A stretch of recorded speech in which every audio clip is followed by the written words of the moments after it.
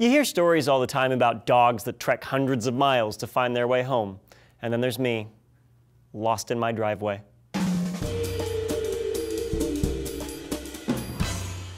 Hello fellow travelers, Julian here for D-News. There are a number of animals that routinely travel hundreds or thousands of kilometers without a GPS. Birds, whales, antelope, heck, even monarch butterflies make a trip from Canada to Mexico each year when winter's coming, and then find their way back north again. How is the little insect can do that while Siri's still yelling at me for missing yet another exit? For a lot of animals, they take advantage of the Earth's magnetic field. Recently, it was discovered that dogs, foxes, wolves, and some primates have a protein in their eyes that's sensitive to magnetism. We think birds use this same protein to navigate. Other creatures, like ants, use smell to find their way to food and then back to their nests. And monarch butterflies combine the position of the sun with an excellent sense of timing to stay on track. For many other animals, though, their cartographic prowess is a mystery, but they seem to make a mental map and follow it much better than most humans do. Researchers have been exploring just how well we keep track of where we've been and where we're going, and spoiler alert, we're not very good at it. Neuroscientist William Warren of Brown University had volunteers wear VR headsets and taught them how to navigate a virtual maze.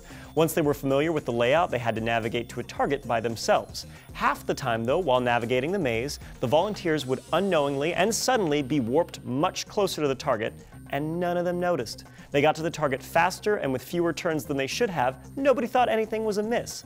Basically, they didn't form a mental map, which would be bad in the real world. Obviously, no one will get transported all of a sudden, but losing track of where you are without realizing it could be disastrous. Another experiment using a good old-fashioned blindfold is called the triangle competition. Volunteers are led blindly along two sides of a triangle and then asked to complete the triangle and walk back to where they started. When Jack Loomis of UC Santa Barbara performed this experiment, he found people got the turn wrong by an average of 24 degrees and usually either underestimated or overshot the distance badly. So we have no sense of direction or distance. Great. How do we even survive? Well, actually, it turns out our inability to form a concrete mental map may actually be a benefit. It may have opened us up to traveling to new places instead of following the same migratory route year after year. We can travel farther and wider than any other species, and indeed, we have. That's also because if our thoughts aren't grounded in the real world, then we can imagine an unreal world. Now, I don't mean like a Discworld on the back of a turtle, although that's true too, but now we can form mental maps of intangible places like the internet or a route to another planet. It's possible that our propensity for getting lost is a more recent phenomenon. At some point in our evolution, we may have lost our intrinsic ability to navigate, but our smarts made up for it. We learned to track the stars and make compasses, and we could use logic and experience when we did get in a pinch. Since the invention of the GPS, we don't need to flex those mental muscles anymore, and they could be starting to atrophy. Younger Inuit hunters have recently adopted the modern technology and have been getting lost when it failed. Before this, the Inuits didn't have a word for lost. Dozens of words for snow, no word for being lost. There may be a genetic component to the sense of direction too, because some tests have shown that certain people just don't get better at navigating, even with practice. They may have inherited their parents' inability to navigate because their parents grew up in a city and never wandered into the woods and got eaten by bears. But like any muscle, it's possible to work it out.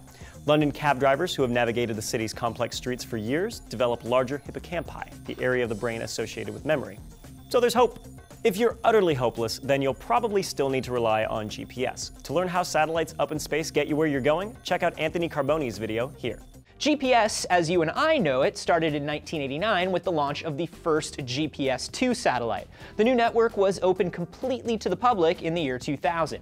The GPS network is made up of 24 operational satellites and some extras for backup. So are you a fearless explorer, or is the outer net too confusing to bother with? Let us know in the comments, subscribe for more, and I'll see you next time on D-News.